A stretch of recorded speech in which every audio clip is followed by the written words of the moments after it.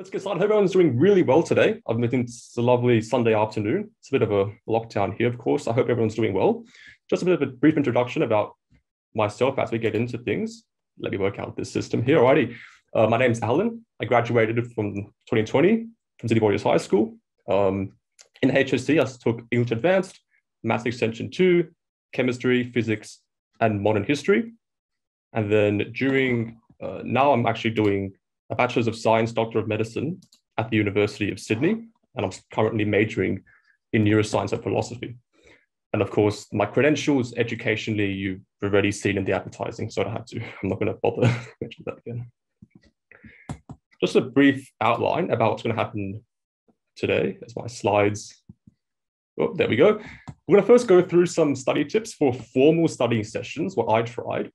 Then we're going to have a look at some weekly schedules, then studying in a casual environment, then a couple points here about building habits, procrastination, and maximizing your overall well-being. And then finally, we're going to finish off with some exam-specific tips, and then at the end, the Q&A period. So let's actually get into it. Alrighty. The main takeaways, just to summarize what we're going to be going through for the rest of this presentation. The first thing is keep trying, right? We don't know everything in the world. Keep pushing, keep trying new things. And ultimately, every small change we make will add up. And just learn from every experience, no matter how positive or how negative, there's always a chance for us to grow and for us to learn more about ourselves and our studying tips. So the first thing here, let's have a look at some tips for study sessions. Okay, so there's a photo of myself, of course, taken at the Matrix headquarters. Let's get into it. So the first thing I want to talk about here is the fact that we often hear this idea of the Pomodoro method, and you might have seen it before, where we have this 25 minutes of work followed by 5 minutes of relaxation time. You see this everywhere around the internet when it comes to productivity, but for me personally, I found that this did not actually work for me. So I instead used a thing called flow states. Flow states arrive when you have an activity that you must complete, which is of relatively high pressure and challenge, but you also perceive your own ability to be quite capable, and you're able to have this flow state to do your work. For example, I made this entire presentation in 16 hours, I think actually 20 hours of time across four-hour flow sessions, where I was doing it by playing one song on repeat. I've literally listened to this song for like 16 hours of my time, and this for like 4 hours, just on repeat in the flow state. Also a water bottle to stay hydrated when you're studying, right? Always keep a water bottle. And then also only have one task, book or device. It's really easy for us to want to multitask, for us to want to do different things, but ultimately just one computer or just one book, just one device to keep us focused in the moment. So some other tips here. Again, don't multitask, and also eliminate distractions. So before I made this presentation in the flow state, I eliminated my distractions both externally. So in terms of the phone, I kept it away from myself and notifications off. I had any thoughts, I wrote them down first. I got them out of my brain internally. And also make sure we can't enter a good study state. We can't study properly if we're tired or hungry. So let's remember to, eat well, but also to not eat too much, because that can actually end up hurting us. And I found for me personally during the HSC and currently as well, eating heavy carbohydrates like pastas can make you feel really tired. So I instead like to eat, for example, after school, before matrix classes, I would used to eat salad rolls from like the sushi place, and that'd be my afternoon snack before lessons. So that's our main tips for study sessions, but how can we actually implement them into a weekly schedule? How can we actually schedule them into our study sessions? Well, the matter of fact is you don't, or at least for me, I did not have a weekly schedule that I strictly followed, okay? Why is that? Well, here's my weekly schedule, but this schedule I made not to follow it. I actually made this a couple of days ago when I was reflecting back on my experience, and this is my summary of how I spent my time in general. I did not set a strict schedule. I just have now reflected on my time to give you this here. I've got a couple of things. The yellow points here are the flow times. These are the previous flow sessions that I had with strict studying. Sports in blue, matrix in red, and then all this black time here was time at home, time that I was not being as productive as I could have been. It was time spent watching YouTube, time procrastinating, time doing other things that was not strictly just study. So let's have a look. Why did I not have a weekly schedule that worked for me? First things first, time is not flexible. Time fluctuates. You might be feeling great one day, bad the next. Our environment, maybe your train's late one day, all these factors will influence how you can follow your schedule. Number two, it's important not to focus on how much time you're spending, but how effective you're using your time, right? Number three, to implement a schedule, you can't just write one day and think, I'm going to write my times. Okay, at 7, I'm going to do this, at 8, at 9. You have to make slow, gradual changes to your schedule, right? Which is why, at least for me, I didn't manage to get to this stage because I kept thinking to make a schedule, I had to do it all at once. But we'll have a look in a bit about how we can use habits to implement slow, gradual changes to our schedule. And number 4, instead of linking study and events and to-dos to our time-based schedules, we can link them to events. For example, when I enter the train, I'm going to read. Instead of saying at 8 o'clock, I'm going to read. I'll mention this in a bit, further on in the habit section as to why it's so key to have this approach. Okay. So the summary from my little schedule there, I was tired after school. I had school, I had training, I had, matrix as well. All these things adds up. And the thing is, it's impossible to study after that. It truly is. It's impossible to get into a real state of flow and to have serious study sessions. At least it was for me. Most of my flow study was done under pressure. As we remembered before, right, we had those ideas of the flow happens when you have a high pressure situation that is also of high perceived effort and high perceived skill. And the other point is the fact that I had lots of transport time on the train, after school. How can we actually use some of this spare time that would otherwise be doing things to make it more effective for us to study, not in strict study sessions, but instead in these more casual settings? Number 3, casual learning, right? This is how we do it. And this is actually how most of my independent learning came about. So I studied at school, I studied at Matrix, but when it came to my independent self-guided learning, most of it was not done in the flow sessions. Most of it was done casually in a fun environment that was easier for me to do so. A couple of tips here about how to implement more casual study and learning habits. First things first, have the perspective. Studying is learning, right? We don't want to memorize content, we want to understand it. That will lead you into a more productive way of approaching the act of learning. Number 2, don't read everything. If you can, listen. For example, in modern history, I listened to all of my content. I had 3 modules worth of content that I completely just spent listening to podcasts and lectures online. You can look at my Matrix article for more tips about the resources I specifically used for that. And also use a whiteboard, right? So use resources like this to teach yourself and to make it more fun. I'll often write stuff on and talk to myself while I'm using the whiteboard resource. Otherwise, we can also use more casual learning in forms of gamified apps and simulations. For example, this over here, the PHET simulation. We can use YouTube videos for science and maths concepts. You can have a look at some of the sites that I used on my articles again. And also resources like quizzes and interactive digital learning. For example, Learnable, which is this over here, of course, an interesting resource we can use that will help us to explore concepts which are more interactive, more quiz-based learning. It's a lot more useful, and I actually used Learnable extensively as part of my personal learning. This is not an endorsement. I genuinely did, right? So I genuinely found it really useful, not being told here by Matrix to say anything. Oops, let's have a move on. Okay. All right. Also, how can we continue to keep it fun? Well, don't read the textbook. In fact, throughout year 12, I did not read my school assigned physics or chem textbooks. I did not. I never touched them apart from when a teacher asked us to. Furthermore, enjoy, right, English. Oh, actually, wait a second. Furthermore, enjoy English texts, right? So like watch Shakespeare, ask teacher questions, for example, ask questions to teachers, enjoy those texts, don't read the textbook. Actually, I'm going to take a step back here because I think I have something beforehand. Whoops.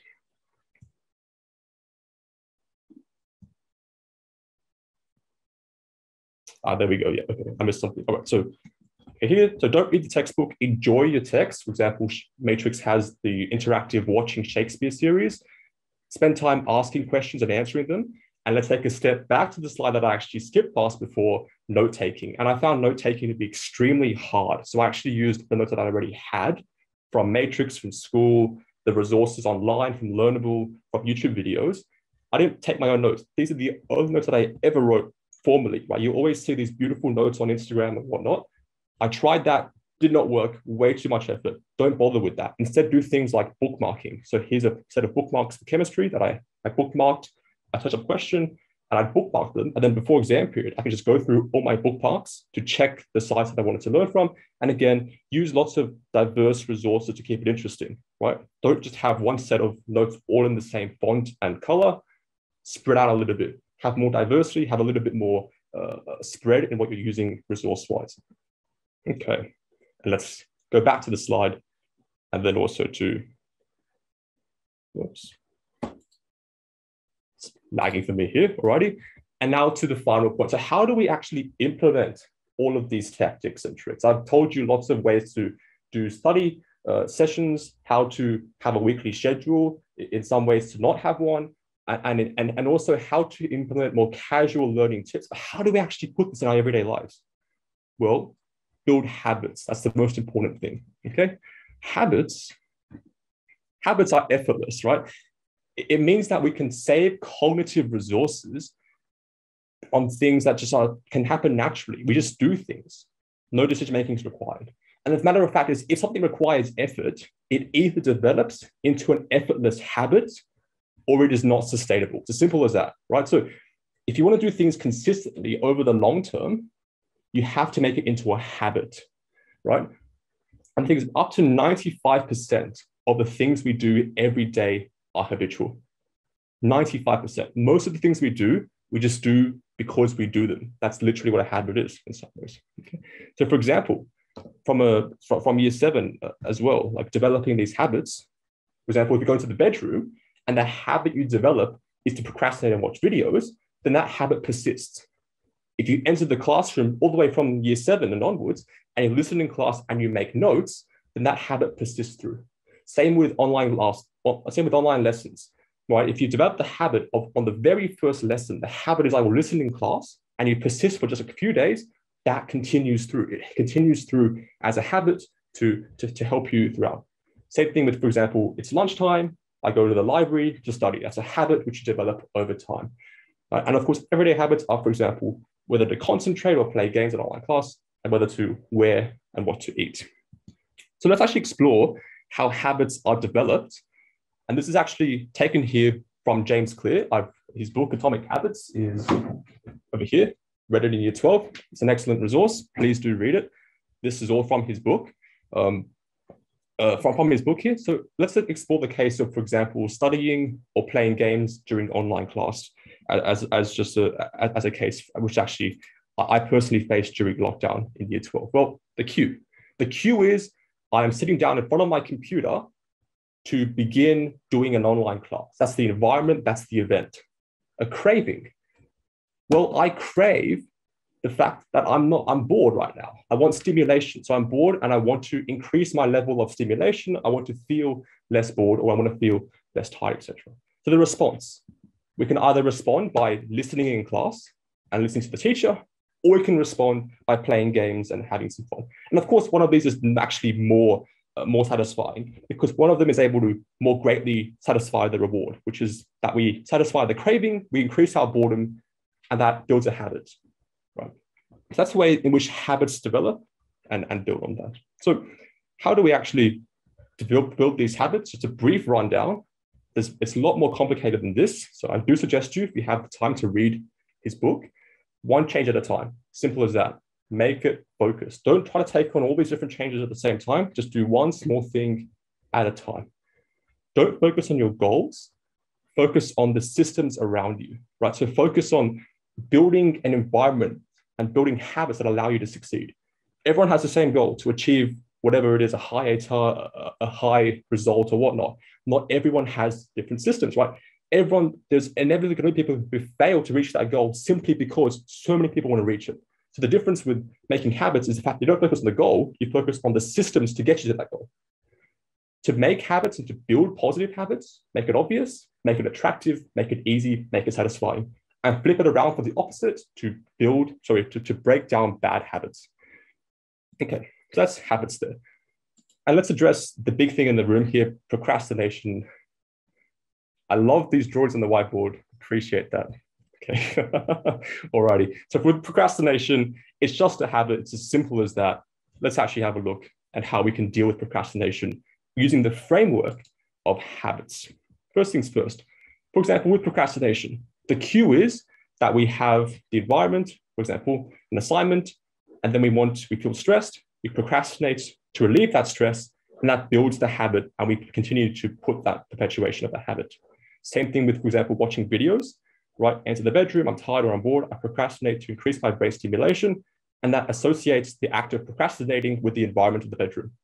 So that's why we procrastinate when we have an assignment, because we've developed the habit of becoming stressed, and our response to stress is not the stress of the assignment, it's not to actually deal with the assignment, it's to quickly procrastinate because temporarily relieves the stress at the moment.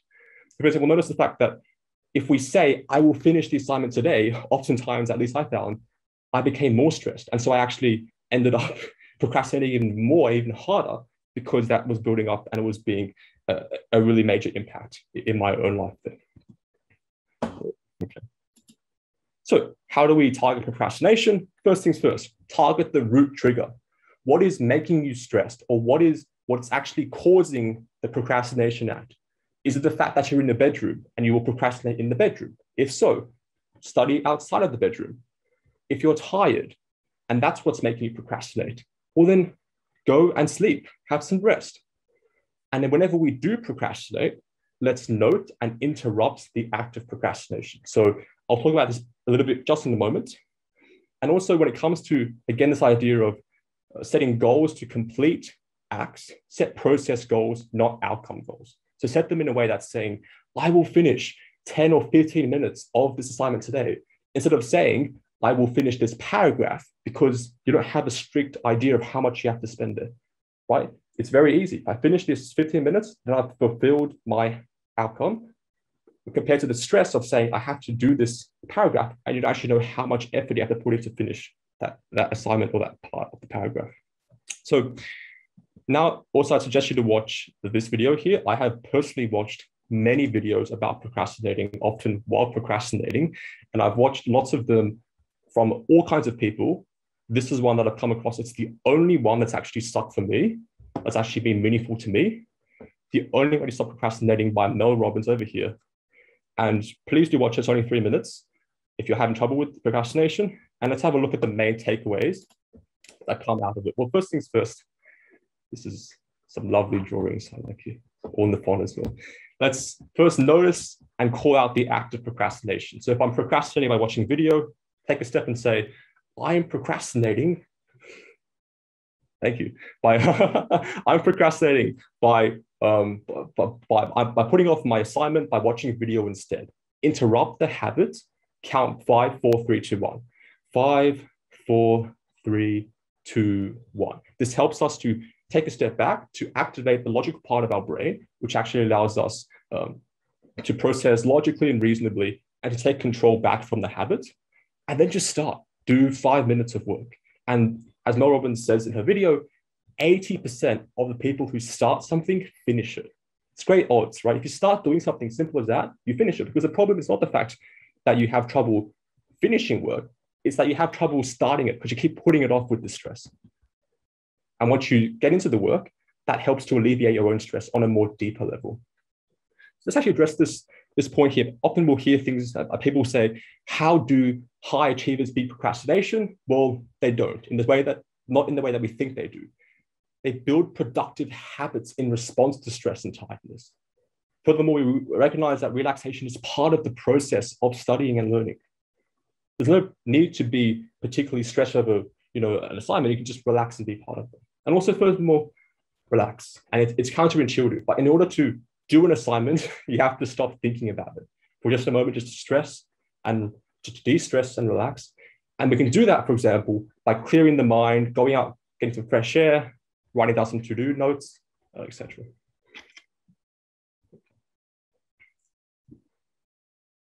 So how are, and the other point here I'll build on when it comes to habits is this comment often, how are high achievers or etc. so productive? Well, the first thing is if you stress about productivity, that leads to procrastination. This is actually because everyone collaborate. Let's draw on the whiteboard and highlight my points. Excellent. So if you stress about productivity, it leads to procrastination. Excellent. Thanks, Arden. If you have social media, that leads to a culture of maximizing work. And the thing is, this culture around us makes it really difficult to break through with this idea that we don't actually have to be procrastination all the time. We actually have to be productive all the time. We just have to start and do some work. Right? Doing more work not actually necessarily mean you have better learning or better results. And the thing is, if you have balance when it comes to relaxing, yep, thanks, Austin. If you have time spent relaxing on extracurricular activities, that actually makes studying more effective, not less, because it allows, because what it allows us is to have the balance there to perform different activities all at the same time. Right? So balance and time spent relaxing on extracurricular on sports actually makes studying more effective and not less so. All right. Let's see how quickly we can actually change up our drawings to match this new slide. Let's get going. All right. How are they so motivated? Well, emotions, for example, passions, these all change moment by moment, right? So the matter of fact is that you don't rely on motivation, right? So high achievers, consistent achievers don't rely on drive. They have habits, which they help to continue through. Next slide here. Okay. And so we constantly have this idea, we have this culture of grind, right? Discipline, excellent. Yes, indeed, discipline. Let's stay motivated. Let's stay disciplined with our habits. Culture of grind, social media motivation. We see this all the time, right? This is how you remain motivated to do your work. Well, no, you don't need to be motivated. Just build habits because motivation sparks, but does not sustain action. And the thing is, that motivated people have just built lots of habits that accumulate, and it's just as easy to study on the bus as it is to play a game. Just as easy to do so because you've built habits. You don't rely on motivation, you rely on consistent habits. Thanks, Jessica. Excellent. This is actually quite fun, actually.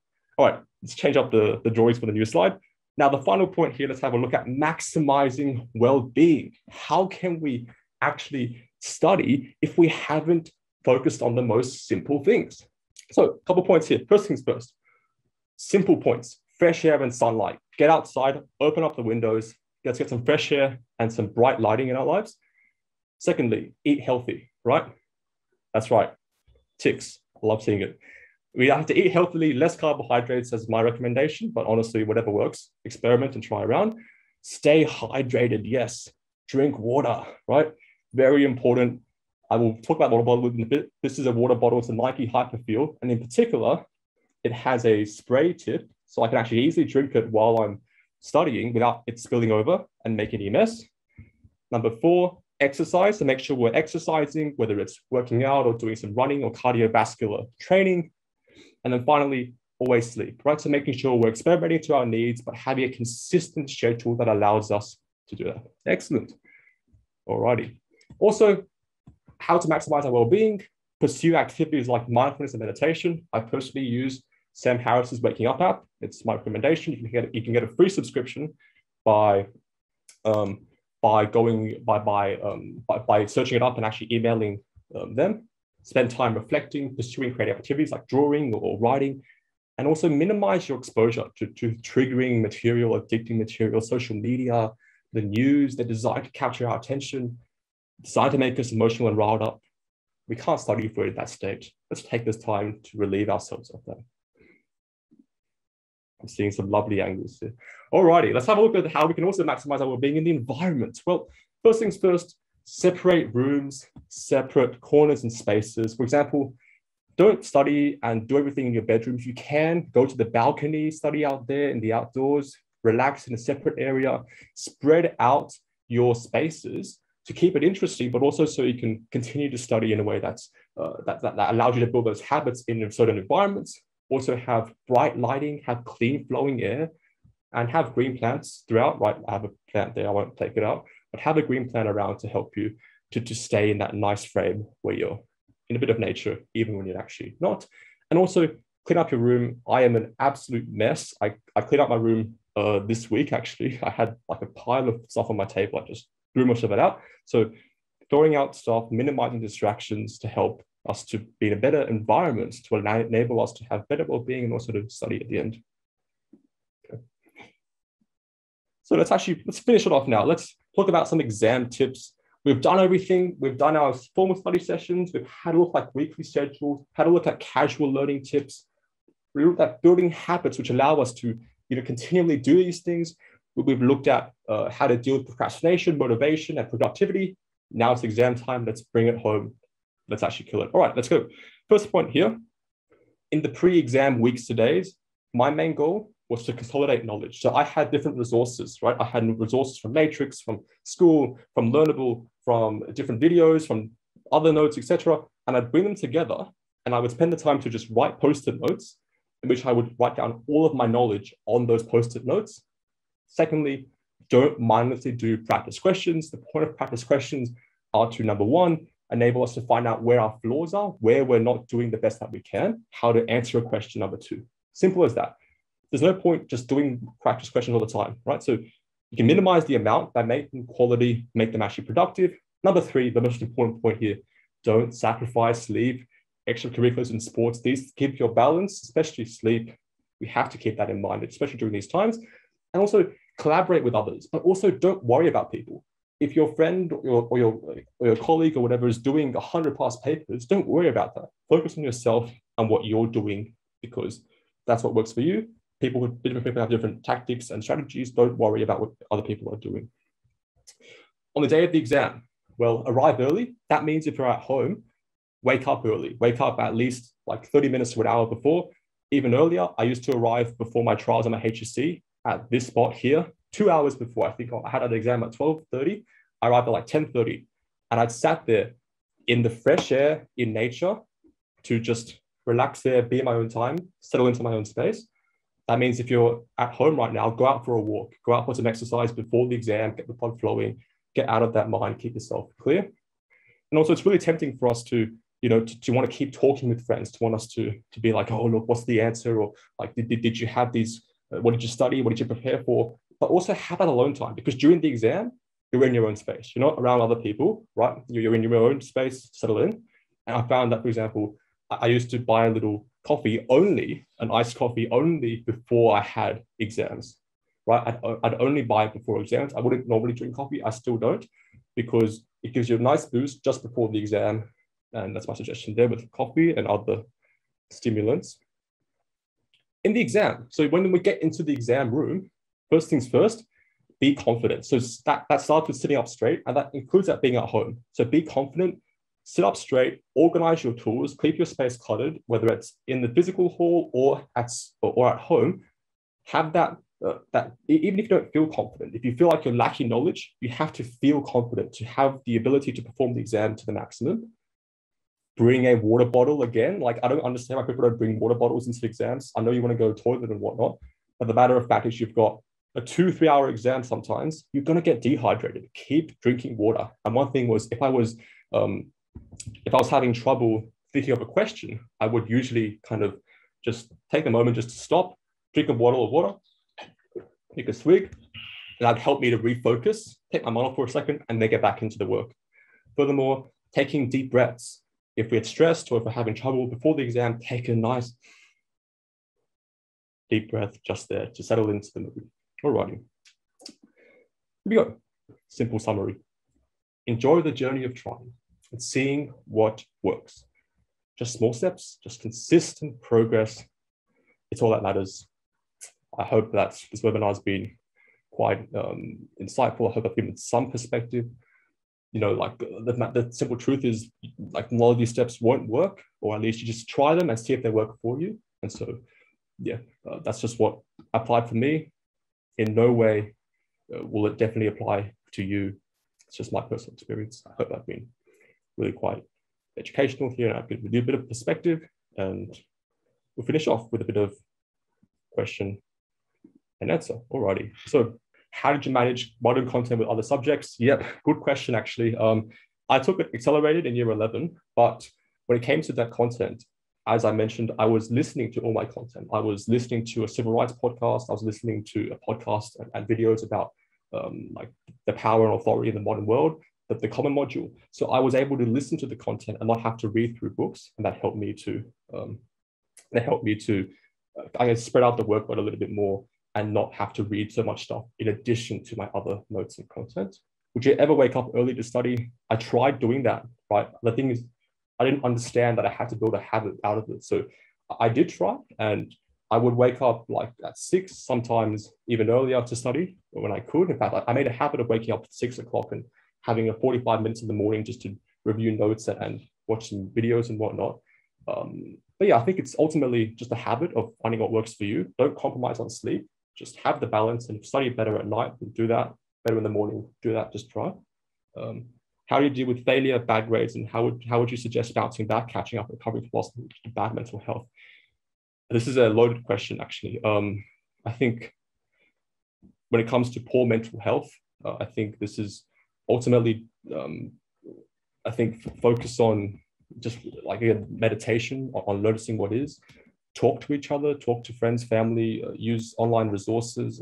There are lots of people who are happy to talk and who are happy to interact and spend that time, spend that time talking and interacting and helping to deal with whatever it is. Ultimately, don't focus on studying. If you're not in a good mental state, work that through first. Studying comes second. It's not important relevantly. Dealing with failure or bad grades, I think again, it's about building habits which make a system. So if you've built the habits and the process, if you followed that process and you still got a bad grade and you failed or whatnot, that doesn't really matter because you followed the process. So you know that you were succeeding in the way that you followed what you wanted to get. Right? If you're going to be if we're going to change and determine our failure and all based on whether we are getting grades or not, that's result-oriented thinking. Results are influenced by lots of factors that we can't control, but we can control the habits. So if we get a poor grade, just say, hey, look, and I did this when I got a maths result back, I wasn't happy with that. I said, hey, look, my process is wrong. My habits are wrong. I haven't failed. I've just learned one way, where I can actually improve my process and try again. Do you have any tips on how to deal with being overwhelmed with work, not having enough time to ignore and take a break from work? I think that's Natika. I think in general, if you have too much work, as in literally if you're working like 10 hours straight without having too much work, well then reduce the work. I mean, it's a matter of, telling your teacher or telling parents or whatnot, hey, look, I can't do this much work. Let me take a little bit less of the work, discuss, and if they say no, I would still just say do it yourself. Say I would do half the work. I would do as much work as I find to be necessary, and then I'll go relax. I'll go do other things that give me that balance in my life. Because if there is just too much work, like there literally is too much, then don't do too much work. Minimize the work. And just choose not to do it. Right? Prioritize what's most important. Learn what you need to learn, but don't keep repeating it. If you're not gaining anything from it, don't do it. Simple as that. Subject choice tips. I don't know. Just whatever you like doing. And I have my stereotyped Asian 5 there, but I genuinely enjoyed physics. I genuinely enjoyed chemistry. I genuinely enjoyed one history. Maths was my least favorite subject, but at the end, I've come to enjoy it, at least in some ways, when it comes to problem solving and whatnot. So I think just choose what you like doing. Simple as that. And you can consider what your friends are doing and what's best scaling and whatnot. But ultimately, all that matters is you choose what you actually want to do. That's as simple as that, and you'll be able to do that. When did you know what uni course to do? That's from Turboid. I didn't. In fact, you can read my article from last year, which I wrote during lockdown. It was after lockdown. It was during the mid through last year, and I was saying I have no idea. All right. And the thing is, just don't need to focus on what uni course. Just go with the flow. Maximize your options. So achieve as high as you can, and keep the options open. And really, I think just explore whatever. And I think sometimes it's hard to imagine. So maybe look at what each uni course is offering in terms of subjects, what you're actually going to be learning in them. And as I mentioned, I did not know anything about my uni course. I was over the map in year 12. And so really stuff pans out. No point in worrying about it. Just let it go through, and just maybe at the end, you'll get somewhere, wherever it is. That's all that matters. No need to really control it. my question is, how can we keep interested in boring okay, how can we keep interested in boring lessons? Yeah, that's hard. Boring is ultimately a mindset again. So maths is boring for me, but if you try to if you take the moment just to engage with the content, it often becomes more interesting if you just try to engage with it. So part of the problem is the fact that we think, oh, the lesson's boring, so I'm going to stop listening. But if you actually try to listen just a moment, you might actually become somewhat engaged with the content. Again, if the lesson's boring, then try to learn the content other ways. So if your teacher's a bad teacher or is being really boring, then watch a video on the same concept, right? So learn in different ways and explore different ways of learning. And oftentimes the content becomes interesting because you're learning something new. If it's repeating content, then just, I guess, find different new things to learn during that same time. What did I study at Matrix? Did you find that you were learning the content at Matrix and there was then at school's more revision from Paris? Yep. So I studied all of my subjects except for modern history, which is not offered at Matrix. And yeah, definitely, I think that part of tutoring is the fact that it gives you a double learning. It repeats the content, but in some ways it repeats it in a way that's more useful because it allows you to learn it in one style and then supplement it with another style. Right? So the main benefit of tutoring is, in my opinion, not the fact that you're doing more content ahead of other people, it's the fact that you're doing content that is taught in a slightly different way. So you can have different flavors of learning that content from different teachers, from different resources, and that ultimately helps you to build this web of knowledge that you can actually rely upon, and it helps you memorize a lot more. Alan, is group study a good idea? Tony, I think in general, it depends. I think group study is good if you're not really motivated and you need that, and you want that social aspect to it. I think in general, it's probably, if the group gets bigger than a couple people, it's just too much. When did you personally start implementing these habits in your high school life? Were they from year 12 or did you start later in high school? Yeah, as in, I didn't consciously implement habits. I've only learned this theory about implementing habits now, which is why I think, I really hope you've gained some of that theory, because throughout high school, I didn't have this understanding of how to build habits. Reflecting back, I can now realize that the fact that I bothered to listen in class, the fact that I bothered to do all this from year 7, built the habits that have led up to today. And I'm now able to explain it by looking backwards. Yeah, so the habit was very simple. It's just simple as listening in class and respecting teachers. And I think one point of this is, if your habit from year 7 has been to play games in class, then that habit's not going to transfer very well to higher years. You can't just kick up a gear. You have to slowly have that habit persist throughout, and it's much easier to have that. What studying do you recommend to do the day before the exam? Past papers or just flashcards, revising the content? Yeah, my personal recommendation is the most important thing to do the day before the exam is to sleep, to not have to study too much, right? So day before the exam, get your basics right. Sleep properly, eat properly, hydrate properly, so you're prepared the next day. But I think it depends on what you prefer. I personally would just consolidate my knowledge on those post-it notes again. I just write them down and clear my mind of any thoughts. Have any questions around, I would just check those questions. If I check my bookmarks for my past websites to see if I had any questions and review those through. I didn't personally do past papers, or actually many of them, before the exam or whatnot. Alrighty, so that's the last of the questions there. I know there's not enough time to go through all of them, but I do hope that it's been a really quite useful webinar. I hope that I've given you some perspective, some ideas. They may not work for you, but ultimately all that matters is that we try and we continue moving through. All the best. Good luck. Good luck building habits. Good luck in your future lives, careers, right? This is one moment in our life. We've got far more of it to come. And good afternoon. Hope you have a great day. Thank you.